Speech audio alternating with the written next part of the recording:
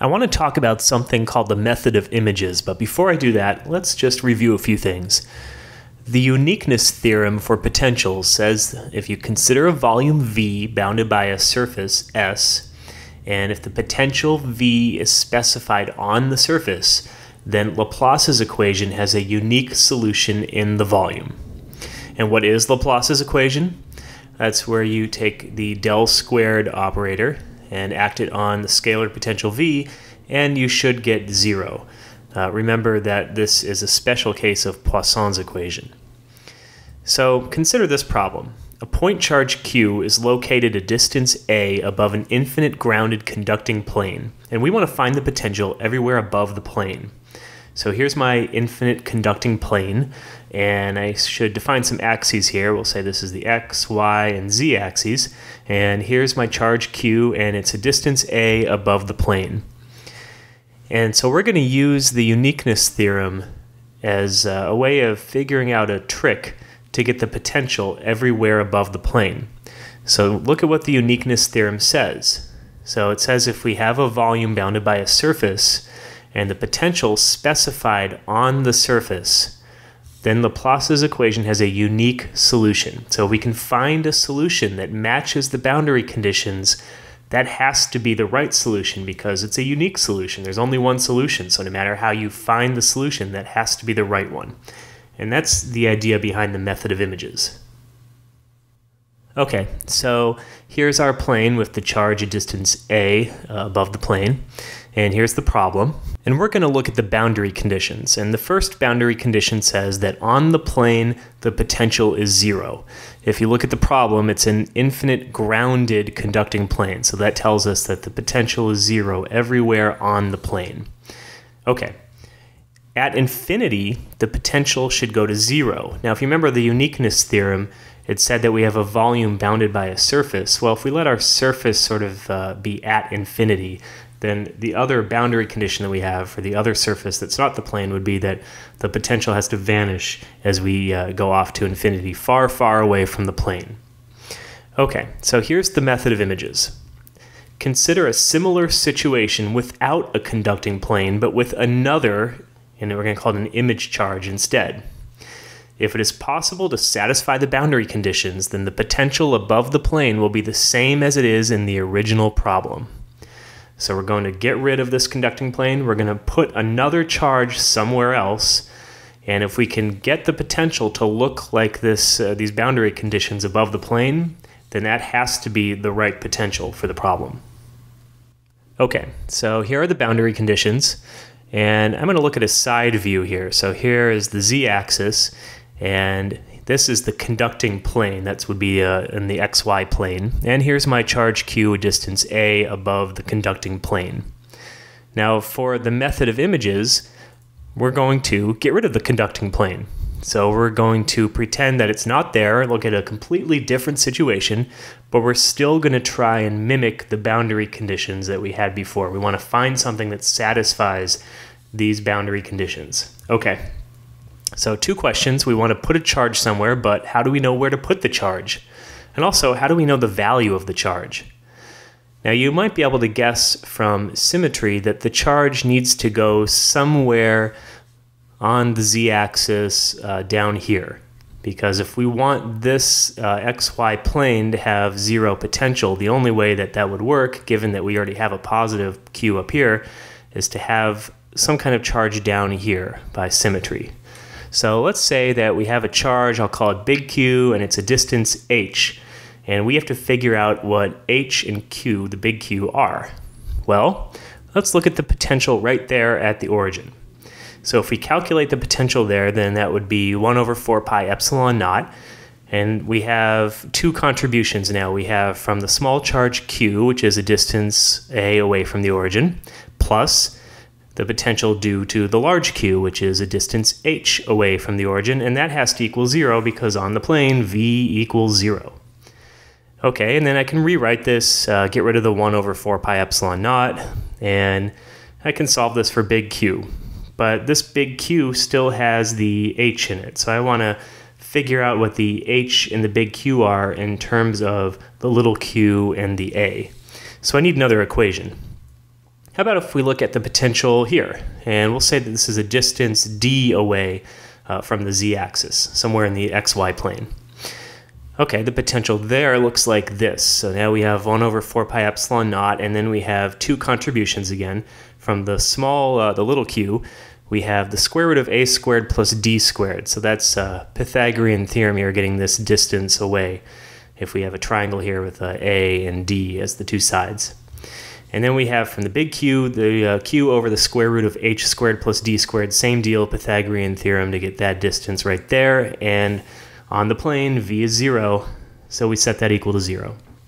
And we can solve this. We can get rid of the 1 over 4 pi epsilon naught. And we get another relationship between big Q and h. So now we have two equations, and we have to solve these two equations for big Q and h. Okay, so here are the two equations that we want to solve. So let's see, how can we do this? Well, let's look at this equation first here. Maybe we can cross multiply here. So I would get q squared times h squared plus d squared equals, and big Q squared times a squared plus d squared. Okay, that looks good. And now big Q is negative little qh over a. I can plug that in for the big Q right here.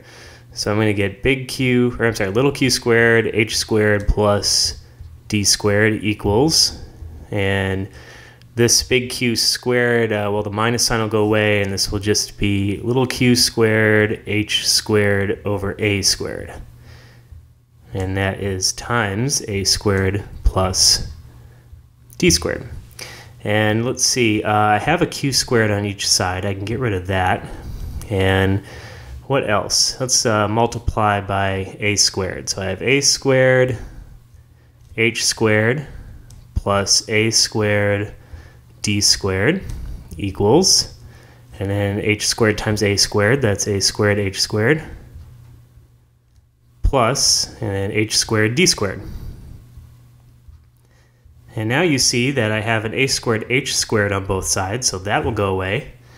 And that will leave me with a squared d squared equals h squared d squared. And now I can get rid of the d squareds. And I see that a equals plus or minus h. But we already decided here that our h is down here, right? So I'll just say that in magnitude terms here, our h equals a. All right. So that tells us that big Q here is going to be below the plane exactly the same distance that little q was above the plane. Kind of makes sense by symmetry.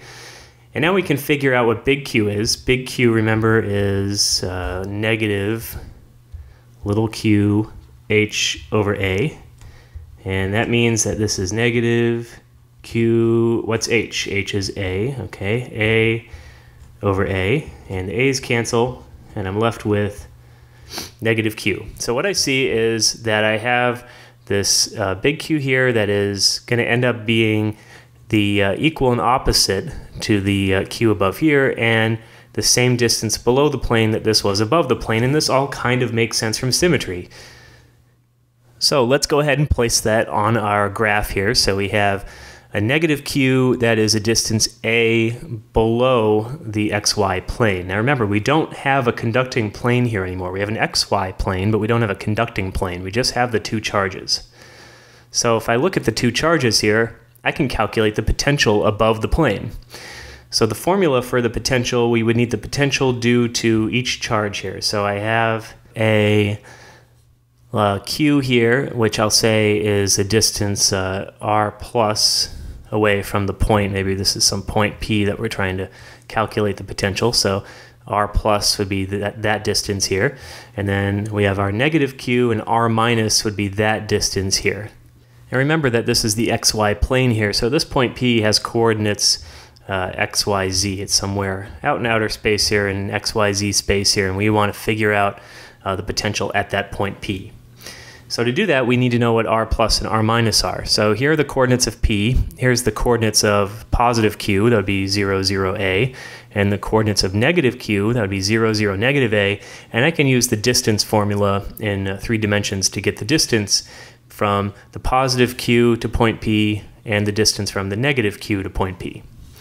So r plus, that's the distance from the positive q to point P, would look like the square root of x squared plus y squared plus z minus a squared. And then r minus, that's the distance from the negative charge to point P. That looks like the square root of x squared plus y squared plus z plus a squared. And I can plug this into the potential formula. So I get something that looks like this. And this is my potential anywhere above the plane. So that's anywhere up here, and at some point P, for instance. Okay, well, let's check to make sure that this potential satisfies the boundary conditions. We have two conditions. On the plane, v equals 0. Well, on the plane, that means z equals 0 for on the plane. And indeed, if you set z equal to 0 in this formula here, you do end up getting that v equals 0. If you think about z equaling 0 here, then we'll have negative a squared. Well, that's the same thing as a squared. And if I set z equal to 0 here, I get a squared, and these two terms will be identical, and since we're subtracting them, v will indeed equal 0. So that works. How about the second boundary condition? Well, it says at infinity, v has to approach 0. Well, it's the same thing as saying that x squared plus y squared plus z squared has to be a lot greater than a squared to be infinitely away, and when that happens, v should approach 0. And if you think about it, that's just really saying that these denominators here, this x squared plus y squared plus z squared here, is much, much larger than a squared. The denominators will get really big, and so we will end up having something really small, and so this whole thing will indeed approach 0. So this seems to work. Now remember what the uniqueness theorem says.